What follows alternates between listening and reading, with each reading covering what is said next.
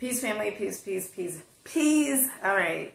If you guys are new to my channel, my name is Gina Bryant. I do these inspirational videos just talking about life, talking about the paradigm, the habits that we tend to do on a day in and day out basis, talking about the laws of the universe, energy, vibration, frequency, things like that. So in today's video, I wanted to do a video about how I love someone more than I love myself. So I think a lot of times we say that, I love you more than I love myself. And I always thought that was a good thing. I always thought it was a good thing for a God to love me more than he loves himself, right? And doing the work on myself and being aware of the things that I tend to do, I now look back and say that is the most foolish thing I could have ever done, right? Because the truth of the matter is, there's no way you could love someone more than you love yourself. Because if you don't love yourself, how could you love somebody more than you? And also, love to me means acceptance, right? You accept the person exactly for who they are. You accept them, for whenever they are frustrated. You accept them whenever, they're going through things and probably have a little anger. Not anger to the point where it's so, honey, they oops upside your damn head now. Not that type of anger, okay? But you love them past those things. And I've never been in a relationship where so I loved anyone past their flaws or loved them past,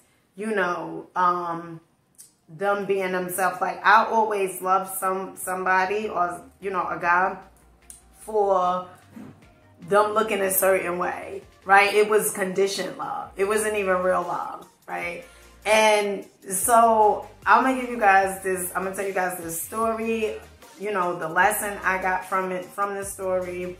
So it all started, my oldest sister, he had introduced me to this guy named Bruce, right? And Bruce, he was very nice looking, handsome. Ooh, wee, handsome, low haircut, honey. He was fine, finer than wine, honey. Honey, come up with that picture, right? Imagination. Get into your imagination, honey, right? He was finer than wine. And back in my heyday, so it's like 1998, I'm 14 years old. No one ever, showed me, because people talk, the adults would talk, right? And as a child, you paying attention more so what you see as opposed to what they tell you. So I never seen a relationship where as though it was healthy, it was, a successful relationship. I didn't see that. I didn't grow up seeing it, witnessing it. And so me getting, to meet Bruce and stuff like that, he was older, but he thought that I was older because I lied about my age.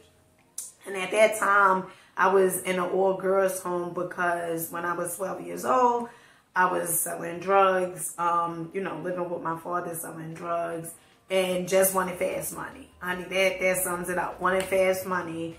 And I had wound up going to an all-girls home because my father had passed away when I was in a youth house. And so while I was in an all-girls home, my family, they was like, nope, we ain't taking her because, she is selling drugs, whatever she, we don't know who she affiliated with. I'm thinking that's what they felt, right? And so my brother and sister from my father's side, their mother and her husband decided that they would, get custody of me. And so all of that is going on. And so I meet Bruce, right? And he was just like everything. I just was like so madly in love. I was 14 years old. And I was just like really, really madly in love. And I remember I remember I would come home to my brother and sister mother house. I would come home on Fridays and it would be furloughs, right? So furloughs means if you like incarcerated or if you like in any government institution, right? Furloughs means like you could come home on the weekends, right? Or you could come home like you have the permission from either the program or the judge or whatever it was. And so Bruce was like my first illusionary true love, right? Like he was like my first person that I was like, whoa, I felt head over heels for him. And the reason being was because he reminded me so much of my father, right?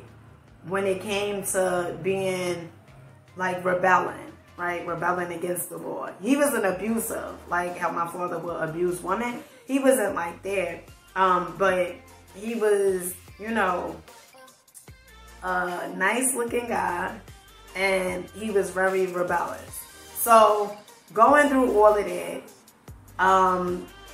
he was like my kryptonite, okay? He was really it. He was really my kryptonite. And I remember his backstory, like I had heard, you know, all through his life, mainly he stayed in jail, always incarcerated, right? And since I was institutionalized, like I didn't mind. Like I was like, you know, okay, I liked it, the bad boys. I liked it, the whole swag. I liked it, you know, I liked it all of it, right? And so I remember this, one particular day. So Bruce had this thing where so whenever I would call him, it would be days like he would disappear. Here I am, I'm still in high school. He don't go to school. You know, he's an older guy, probably had me about 10 years or so. And and this was like considered norm, right? Because a lot of the women that was who dated, a lot of them dated older men, right? And so this was considered like, you know, norm, whatever. And so Bruce had this thing where so he would always be like missing in action at times. I call him, he's unavailable, he don't answer his cell phone, and you can't reach him. You don't know where the hell he at, right? And I remember this one particular day, I had this older friend who had a car, a male friend. And I was telling him, I was like, you know, when I contact Bruce, I can't find him. I don't know where he be at, whatever. And it was like, my intuition was like, girl, he is messing around. But you know, when you young like that, you don't want to hear that, right? You want to think you the one and only. Honey, there's many, okay? It's many at times, okay? Especially if you don't know your self-worth. Like you just gonna be accepting it because you think that you can't get no better.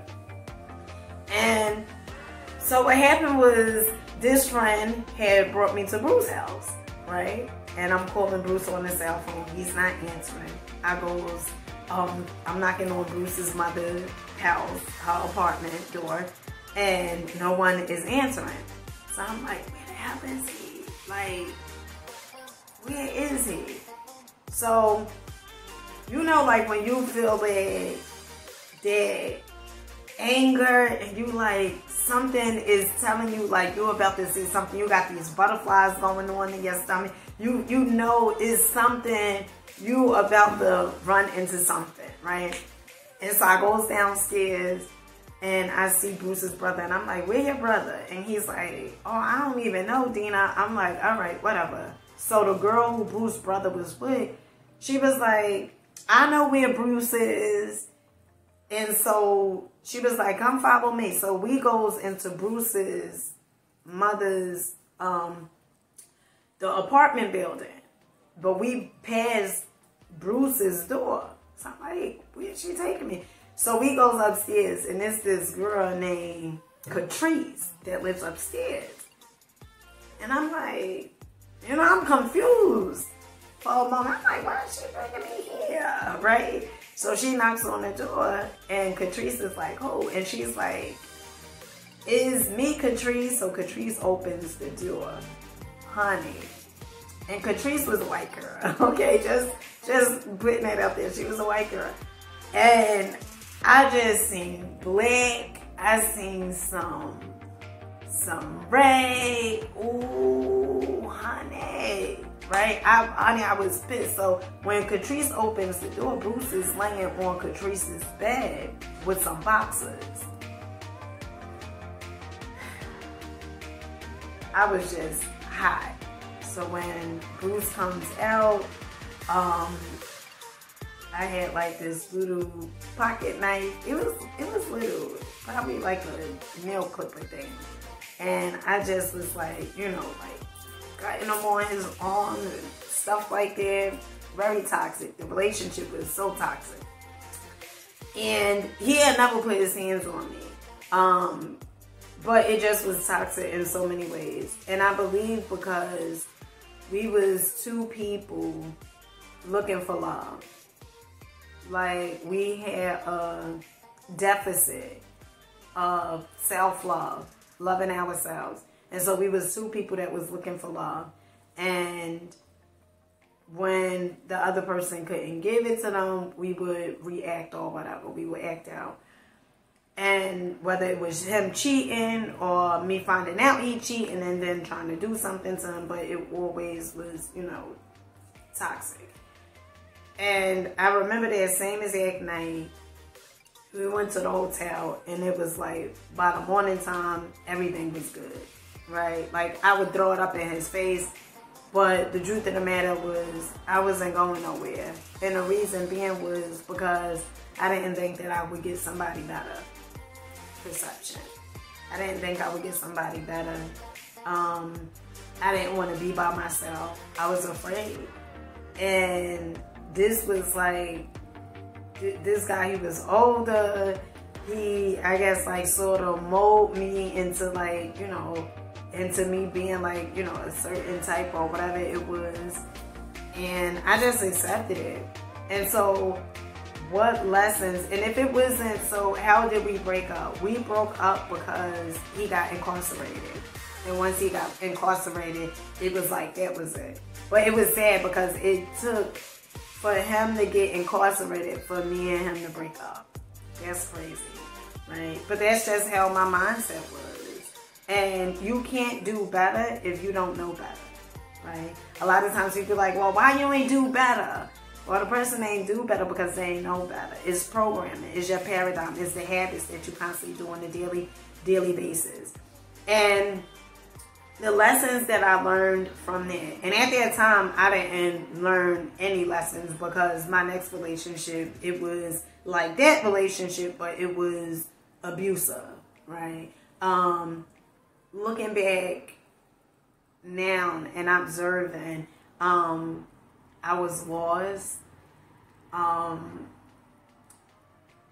wanted somebody to love me who couldn't love me because they didn't love themselves. And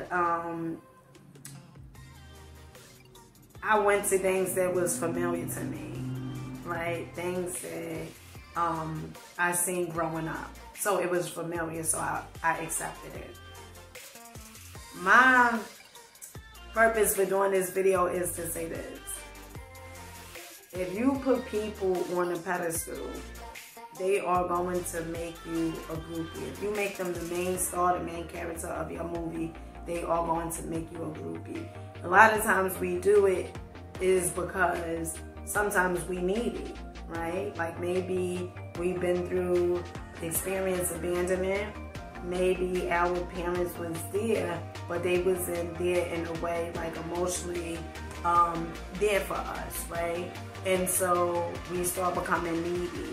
Like we need somebody to, the illusion, right? That they could be there for us, they could do certain things that our parents we felt didn't do. But the truth of the matter is they was unable to do it because they didn't know, right? And so doing the work on myself, and the purpose of this video is to say, you could never love anyone if you don't love yourself. And love doesn't necessarily mean, right? Like I'm not saying, well, look past him, you know, cheating on you, or look past him beating on you, or whatever it is. I'm not saying, that's not what I'm saying. What I'm saying is you accept the person for who they are, and you decide if you want any parts of that. And if you want parts of it, then I guess you do what works for you. But if you can't accept them, oftentimes it's because you don't accept yourself.